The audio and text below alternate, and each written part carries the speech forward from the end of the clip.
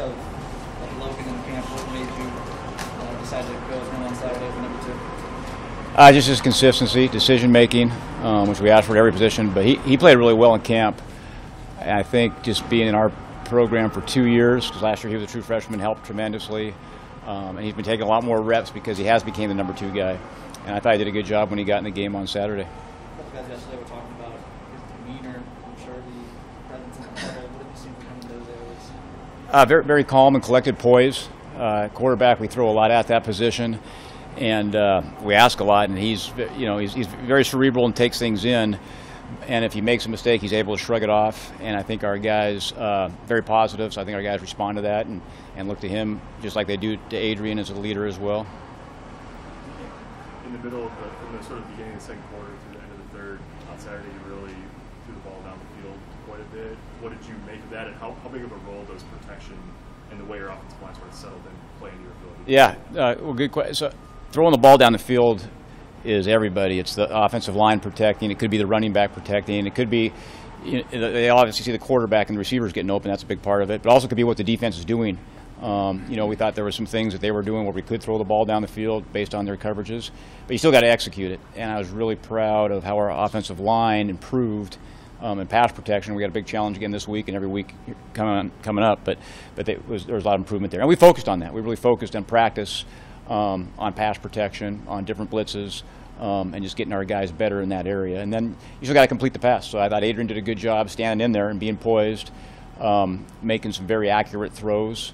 And then I thought the receivers did a good job too, getting open. Who have been your best blockers on the perimeter so far? Well, our tight ends always do a good job on the perimeter, and we play those guys as receivers. I thought this week we took a step up in perimeter blocking from a receiver standpoint. Still got a ways to go. Just not consistent as we'd like it to be. But Omar Manning showed flashes. Wyatt showed flashes. He's probably one of our better blockers. Samari, we're asking him to do some things that he didn't have to do in his previous program, and he's kind of just learning something. So sometimes it's not just blocking, but knowing who to block. And so he's getting better at it every day. So I think they all, had their moments, but we can be better. Matt, what kind of shared traits do you see in the guys who are new to the program and are doing well on offense, like Oliver in the first game, Samari, Chancellor, Marquise? Are there things that those guys have in common that have allowed them to have early success? Yeah, I mean, they're all football savvy guys and pick things up well, but they're all very humble. They listen.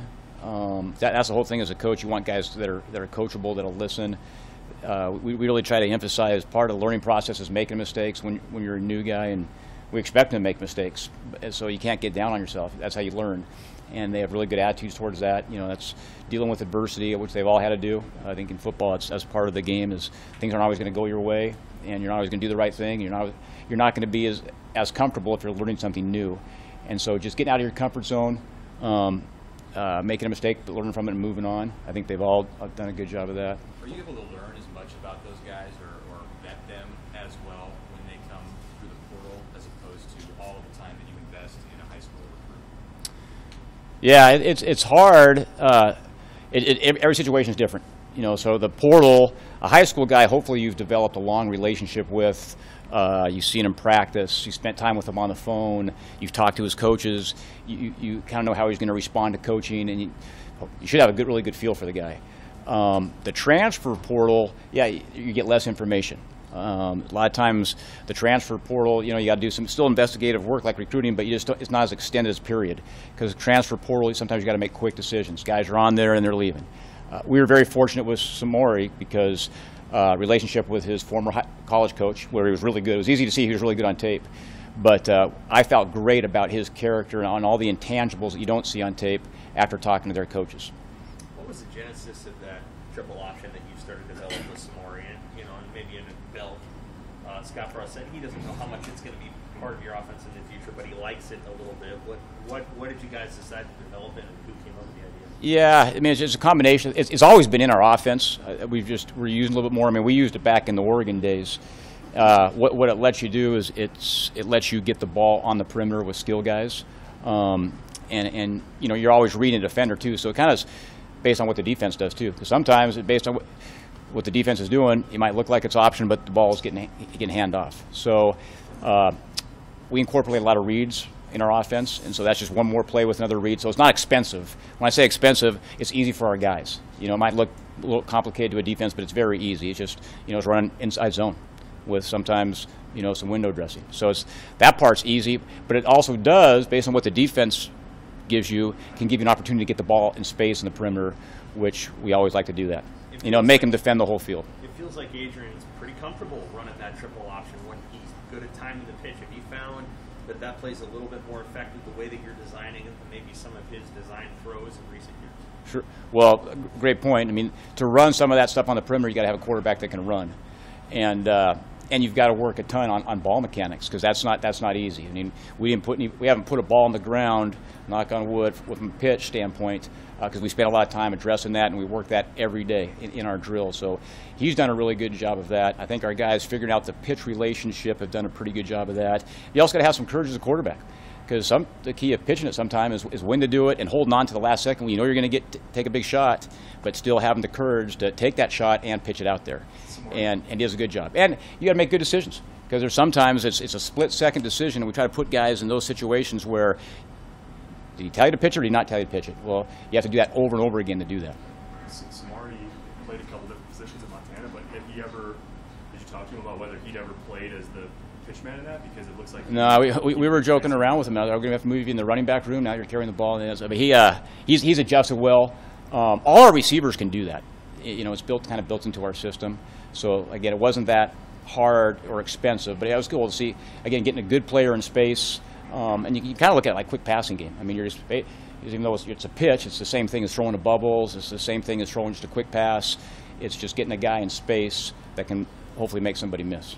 Where are you at with Adrian, your comfort level on some of the more sidearm stuff that he's done when he's getting out of the pocket? He looks comfortable doing that. You coach him to do that? If it works, we like it. It's one of those things. He's done a really good job. I think as part of being a great quarterback is every once in a while you have to make unorthodox throws based on what's happening on the defense, and you have to be able to throw on the move. Our quarterback coach does a great job of trying to rehearse that stuff, but he does a lot of that stuff very natural too, very natural. Alante Brown was a guy that was at the press conference yesterday. I was wondering with him and also Will Dixon as a couple sort of young guys, where their progression's at, where are they at right now? Yeah, I mean, they're both improving. You know, I think in this last game we played, you guys probably know better than me, 7 to 8 guys, which was good. The more guys we play, the better. And they're both doing a good job. The good thing with us is we're getting more competition, especially than we had last year. And so that, you know, the cream rises to the top, and the guys that are most consistent are going to play the most. They're progressing, but so are other guys as well. And so, you know, like we all do, we got to keep improving. With Wyatt, he's come close now to making a couple of big plays, the ball in the end zone against Illinois and the deep one early yesterday. Is there, when you look at that, is there more he could have done on either of those, or are those just close misses before the ball was due? Yeah, the first play, the Illinois play, I thought we kind of missed him. You know, and I know Adrian wishes he could have that one back. The play before, or the play this last game, I know exactly what you're talking about, where he got by the corner. He kind of misjudged that, and he slowed down a step. I thought Adrian threw a really good ball, and so we got to keep our speed, and so there's always a give and take there. Like the first game, I think we just missed him. The second game, he's got to keep his speed, and that might have been a touchdown. What worries you about Buffalo? I mean, a lot of things. They're good. I mean, they were a top 20 team last year. Defensively, you know, they dominated their first opponent. They've got guys that can rush the passer. They tackle really well. They haven't really given up. And you know, it's interesting too. It's kind of like last year where it's all new coaches, so it's a different scheme than they ran last year. But the guys executed it as good as they could possibly execute it as a defense that first game. And so we got our work cut out for us from a pass rush standpoint, because they know how to put pressure on the quarterback.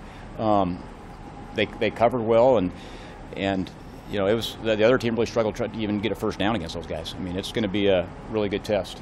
And they have a lot of guys returning. You know, I know on both sides of the ball. And as a top 20 team, when you got most of your guys coming back, you should be pretty good. And I think their coaching staff has done a great job of keeping it simple and letting those guys play. Is Marquise really starting to maybe separate himself a little bit more from the rest of the running backs? Are you still looking to rotate guys in? We're still going to rotate. I thought you can make an argument that he might have ran the hardest in this last game. I've been really happy with, just his improvement. Because part of his improvement, even though he's an experienced guy and he played at a good school before he got here, you still got to know the offense. You still got to know all the different footwork that we asked him to do that was different from what he did at USC. But the one thing he does when the ball's in his hand, he runs hard and he runs downhill, which we need. Hey, Austin Allen kind of got involved a little bit more in the passing game last week. What are kind of the challenges of being able to continue to keep him involved in that passing game? Well, yeah, we always want to get him the ball as well as our top playmakers. A lot of it's sometimes what the defense is doing, and there were some things there in the passing game where we thought they gave us some matchups where we could get him the ball. A lot of our passing game is progression based, which that means is based on what the quarterback's going to start somewhere. If that guy's open, he's throwing it to him. Could be Austin, could be whoever. If that guy's not open, he moves on to the next guy. And so based on what the defense does, it kind of dictates where the ball is going to go. And it makes it easy for the quarterback. He doesn't have to read coverages, and he can make quick decisions. So there's a whole bunch of things that go into that. But to your point, every week we think, hey, how are we going to get this guy the ball? How are we going to get this guy the ball? How are we going to get this guy the ball? And not just get him the ball, but get him the ball in situations that they excel at.